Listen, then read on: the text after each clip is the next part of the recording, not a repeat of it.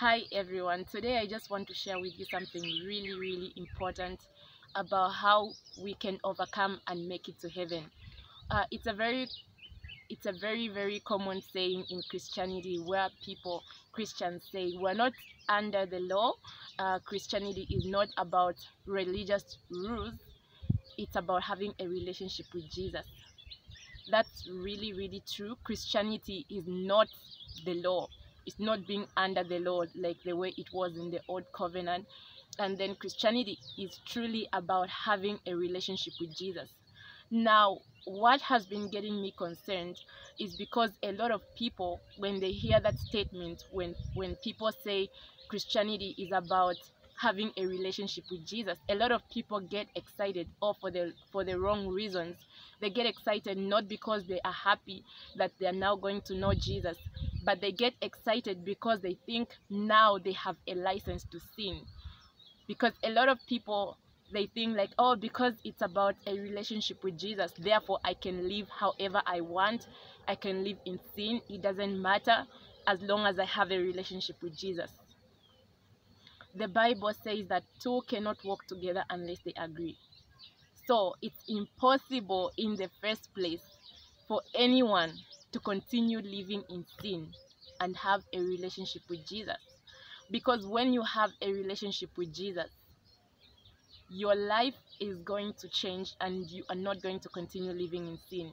So most of the people who are getting excited that Christianity is about a relationship, it's not about religious rules, they don't really have a relationship with Jesus in the first place. What is a relationship with Jesus? You pursue a relationship with Jesus by every day reading the Bible. It's a daily thing. It's not a once-off thing. You don't just do it once and for all.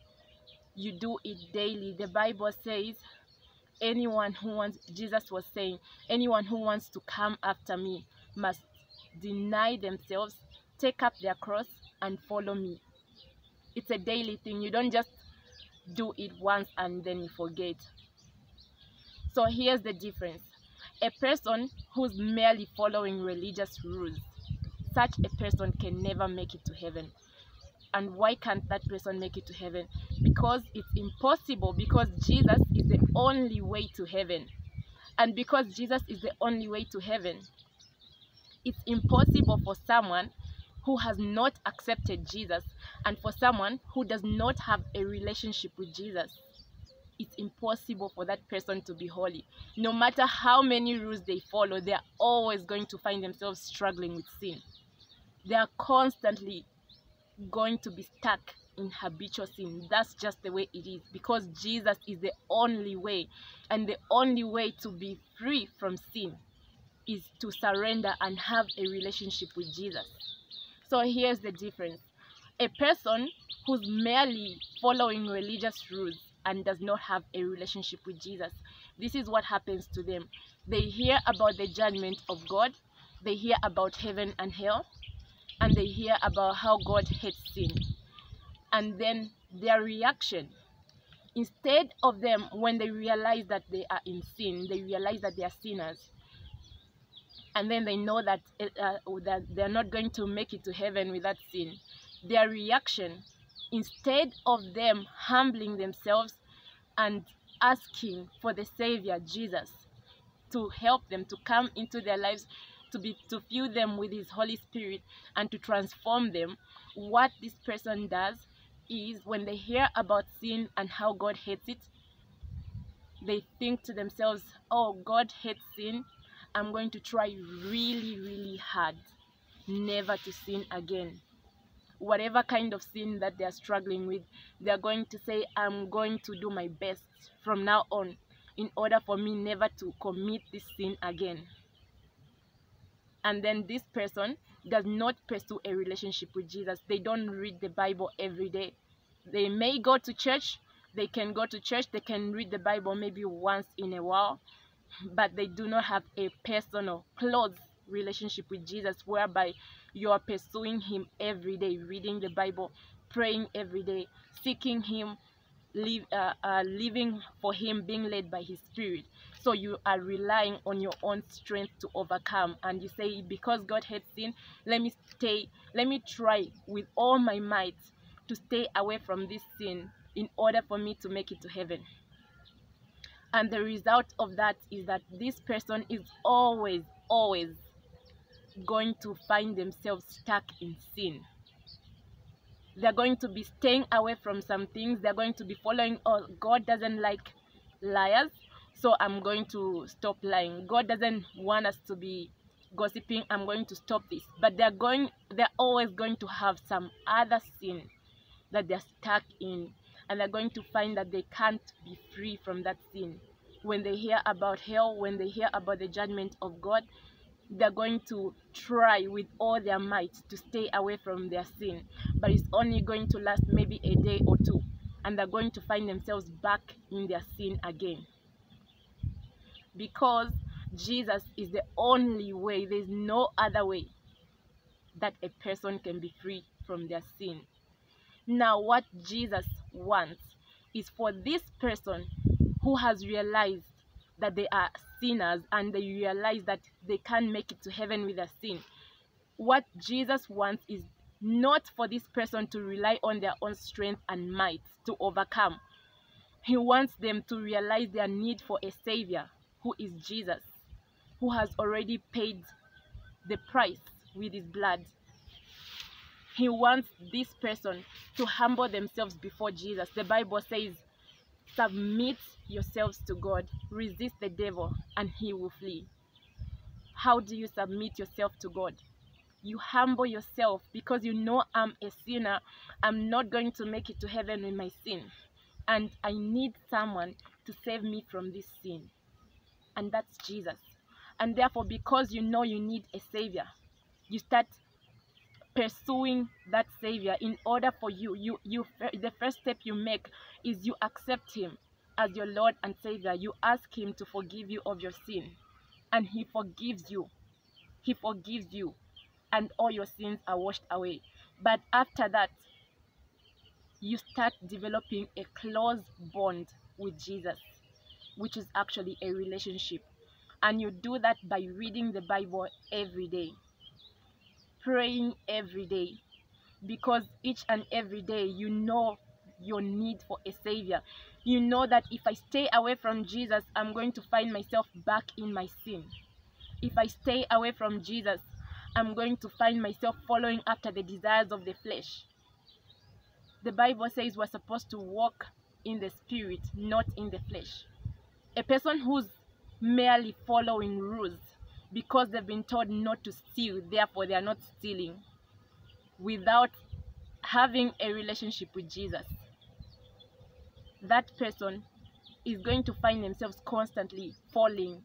Every now and then they're going to be falling in their sin, and they're going to have habitual sin in their life.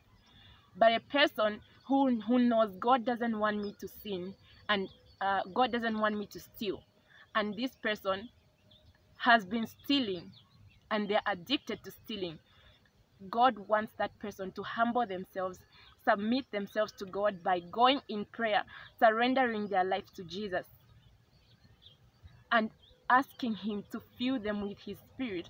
And as that person starts walking with God, you walk with God by reading his word, by listening to what he has to tell you. As you read the Bible, as you pray every single day, the voice of God is going to become very clear, and you're going to be walking with God.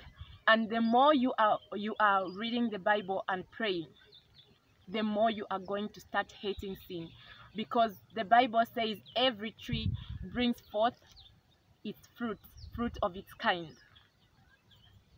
An apple tree does not struggle to bring up apples.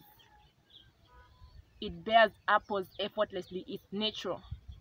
A person who is born of the Holy Spirit does not struggle to bear fruits of the Holy Spirit. It all happens naturally. That's just how it is. And a person who is walking in the flesh does not struggle to bear fruits of the flesh. It happens naturally.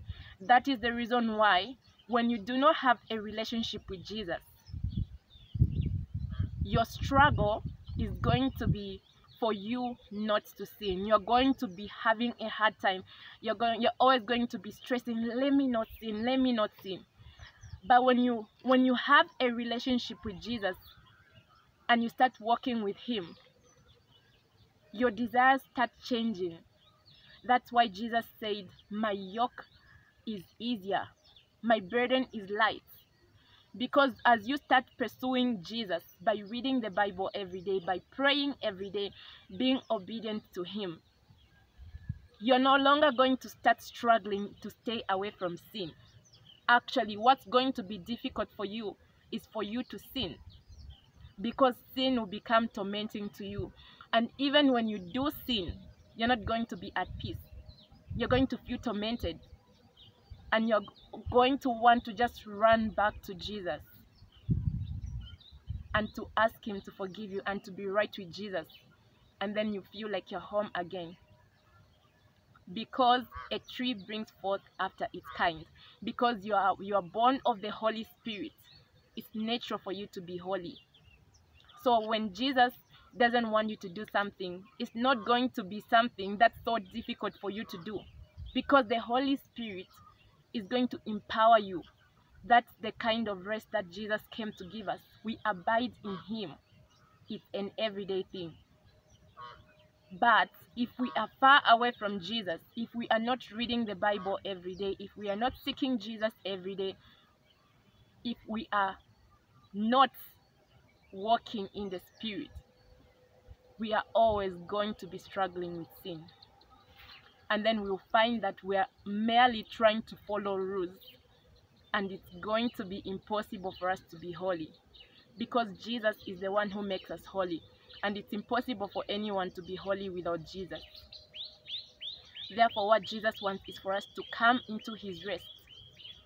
When you start reading the Bible, I want anyone who's still stuck in sin, I want you to try this every single day. Firstly, I want you to recognize your need for Jesus. Recognize the fact that you need Jesus to save you from that sin. Don't just say, I'm going to try with all my might not to do this.